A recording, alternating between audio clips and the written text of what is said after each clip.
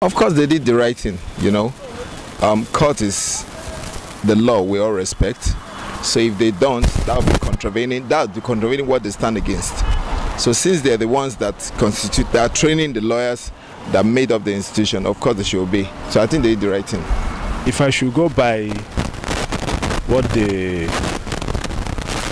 if it's right, I think they have their criteria to check if they should go by the federal government or they should, you know, say no to the federal government order.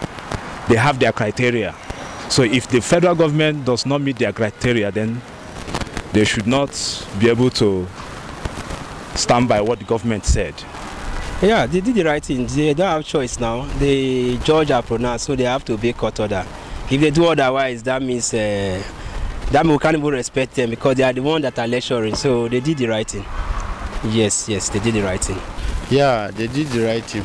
It's good to obey court orders. In fact, I am so happy. I'm so delighted when I heard obey the court orders. Students are now back to schools. So I'm really happy. I'm very glad. And they did well. They have their criteria as an Asuu Board of Trustees. So they have their criteria. So if federal government did not meet their criteria, then there's no need for calling off.